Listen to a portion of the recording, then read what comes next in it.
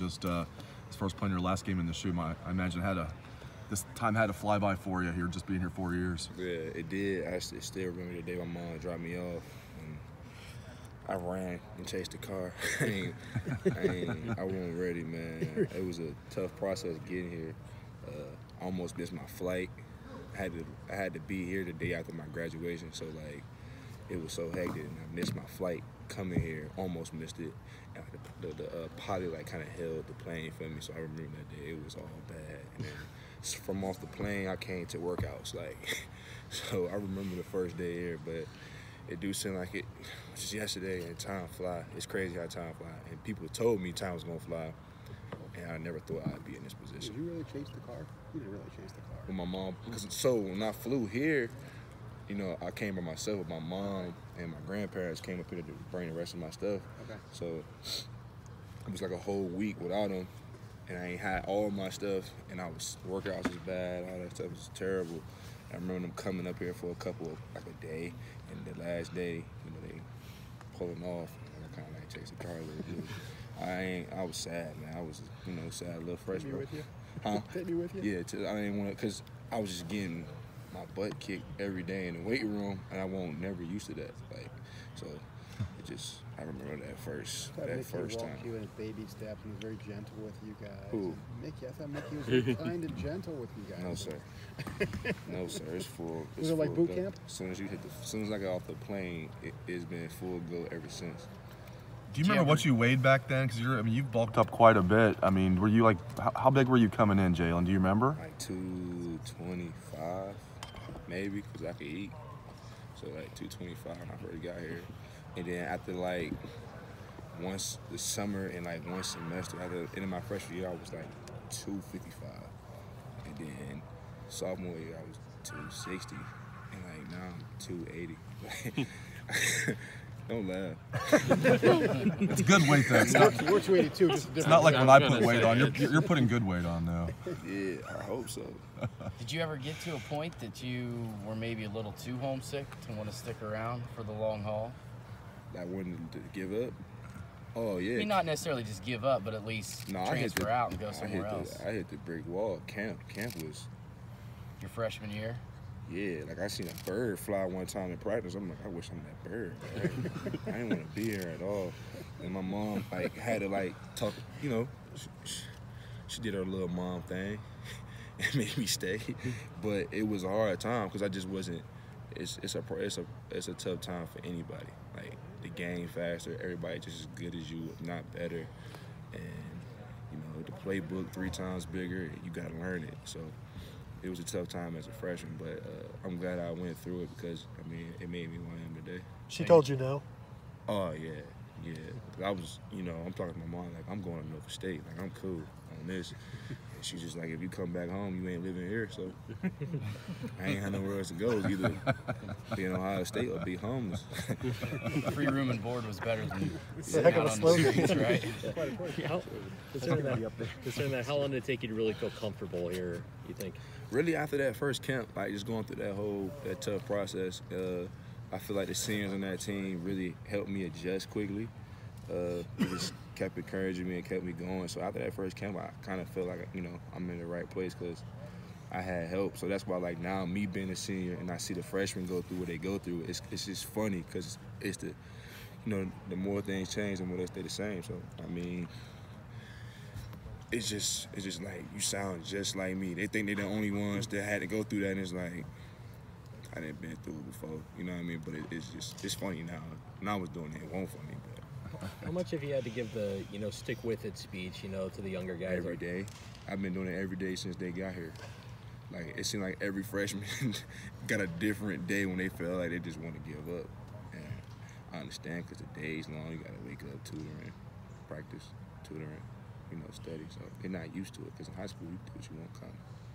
You've taken steps forward as a person and as a football player during your time at OSU. Which do you think was which journey do you think took you the farthest? You know what I mean? You took steps. Which did you take more steps in, as a man or as a football player? I feel like as a man, really. Ohio State basically gave me the platform to speak for the people who can't, especially back home, especially coming from where I'm coming from, and it gave me an opportunity to be an example of somebody who can change, because I won't always like this. Trust me, believe me, you wouldn't want to meet me 5 years ago. So, like, just being an example to give those kids that different perspective that they could be somebody, because where I'm from, you really don't see too much. So I feel like Ohio State made me a better man, and that's kind of the reason why I chose Ohio State. You mentioned the seniors who are in front of you. Is there one particular senior that helped you along, like you've helped some of the current freshmen along? When I was a freshman? Yeah. Yeah, Curtis Grant, Adolphus Washington wasn't a senior, but Rashad Frazier, Stevie Miller, Braxton Miller, he was going through what he was going through with the shoulder, so I was right there with him. I can't think of some names right now. Joe Hill, Michael Bennett, like those guys kept me going every day. They kept encouraging me, and they took me in. Chase Ferris, I could go all day. Like, I just remember, like, my freshman year when we was hungry, they'd throw a cookout, and we wouldn't have to do nothing but take out the trash. So we kind of try to do that, because now we do the same thing. We throw a cookout, cook all the food, and all they gotta do is burn their stomachs. We eat soles if you want to, put some of them on the grill. Remember? Who? You said what? You eat soles? What's- Last week you told us we eat soles. Oh, yeah. So if you want to put some soles on the grill, have a cookout. Y'all nice today, though. Just wait. Jalen, what's the best? Just wait. We get rolling here. What's the best thing about being an Ohio State football player? Really just the camaraderie. I feel like the brotherhood that we have here is gonna last forever. Then there's guys that come back all the time, and it's like them. Like, it's guys who come like what's his name? I can't remember his name. But I don't even know his name right now. And he played like 15 years ago, but we share the same story. So the tradition and what we do as a team, something I'll never forget, and I really appreciate it. Jamarco said he came in as a freshman wanting to play, and in the first practice he realized he wasn't good enough. Is that how it went for you as well? Yeah. Before I thought I was gonna come here and play, for real. You'd have asked me in high school, I'm coming to take Joey Bosa's spot. Then I seen Joey Bosa in person. Like, nah, I ain't playing. Like, nah. You see Steve Miller in person, like, nah. I got a lot of work to do. But those two guys really helped me a lot. Was there somebody on the offensive line that you went against that first time and it kind of brought you back to reality? Pat Elfline.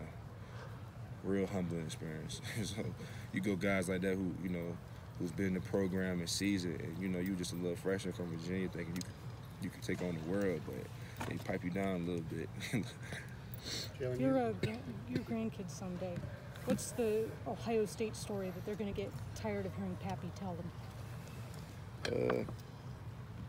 The runs that we made, it's just a lot of different stories. Just the jokes we do in the locker room, talking about how she gonna eat, just different stuff. I'd had a lot of memories here, and it's just more just from football, just the friends I done made and the times that I spent with my teammates. Jalyn, your first year here, you guys won the national championship. I know that you're not thinking that way now. You're thinking about only Illinois. But knowing that is out there, how much of an incentive is there that, yeah, if we do what we're supposed to do today, tomorrow, against Illinois on Saturday, we have that chance? I mean, really, I feel like the focus is just beating them. Like, I'm not even thinking about nothing else. I just know that we got to take care of Illinois.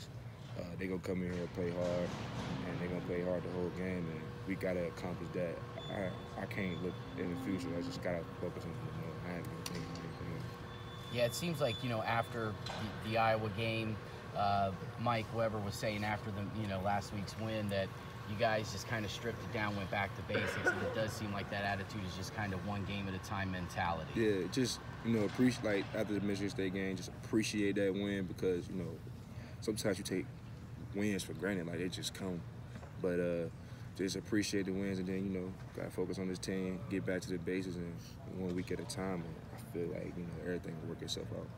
Jalyn, I got a chance to ask Taekwon and Tracy this. What do you think of Miami's turnover chain? It's dope. It's dope. I mean, it's the U known for their swagger, so it doesn't surprise me that they have it.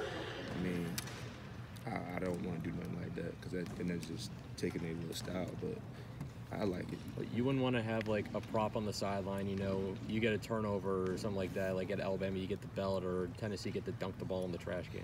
That's what they do. We probably do something else, you know, do celebrations or just dance, but we not gonna take no. We cool on that. We can let them do that. You get a Buckeye leaf, don't you? It is the Buckeye League. I'd rather take that. Those last week, they going for weeks. Are you going to take some time on Saturday and look around the stadium and soak it in a little bit? Yeah, I've been trying to think about that. Like I've been trying to think about like the game, but yeah, that running out to the fans for the last time is. I ain't gonna cry, but you know, it's gonna be a tough moment. You sure you're not gonna cry? I mean, are you sure? I mean, No, I promise you I ain't gonna cry. Yeah, yeah. How do you know that? How do you know that, Joe? No, I ain't gonna cry. I'm gonna just keep telling myself that right now, so I'll be cool. Do you think any of your teammates will cry? Who's the most likely? Tracy gonna cry. Chris. JT gonna cry. Billy gonna cry? He definitely gonna cry. William gonna cry. I don't call Billy Billy. William gonna cry. Who else? Hold on. Jamarco? Nah. Me and Jamarco probably the only ones that not gonna cry. Thanks, Joe. Thanks, Jalyn.